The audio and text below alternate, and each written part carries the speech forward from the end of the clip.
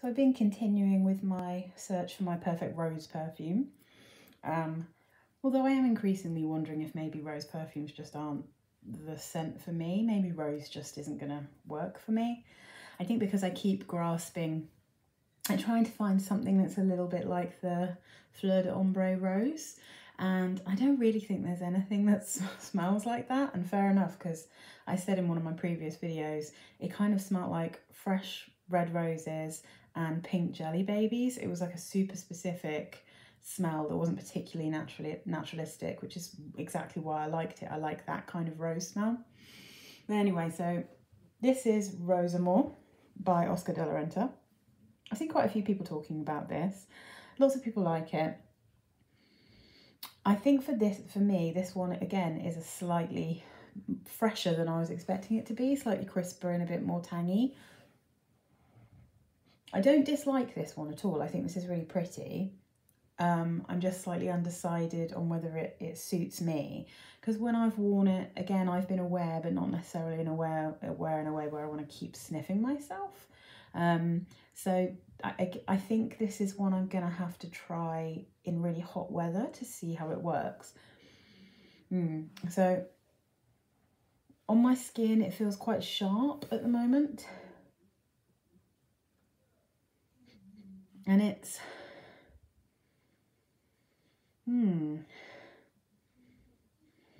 it's really hard to describe. It is very fresh and flowery and rosy. And I don't really get a huge amount else from it. So I'll read you the notes. The top notes are Freesia, Italian Mandarin and Lily of the Valley. And I think I get Lily of the Valley because this does remind me of white flower perfumes. Middle notes, rose, gardenia, heliotrope and ylang ylang. Oh, an Indian tuberose. But it's not particularly creamy. It's not particularly buttery. It's not at all bubblegummy. And then the base notes, musk, sandalwood, tonka bean and tobacco. So I don't get the tobacco. That's not coming out on me. And neither is the tonka bean recognisable to me, because I don't find this at all sweet. It's cute, but yeah, I don't know. This is a grower, so I might be a grower anyway. But this is definitely one I need to try on a hotter day, and I will do that. So what I'll do is I'll give it a go again on a hot day, and then I'll do a comparison video. But again, Oscar de la Renta perfumes are really bargainous. This is like a good price. I think you can get these for like between £15 and £20. So they're really good value. They're really, really nice.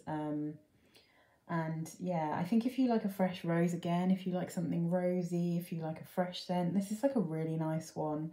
It's just, you know, again, with all my other rose perfumes I've reviewed, I haven't worked out yet whether this one is for me, because I'm very fussy about the smell of rose, and I was really hoping because of the tonka this was going to be a bit sweeter.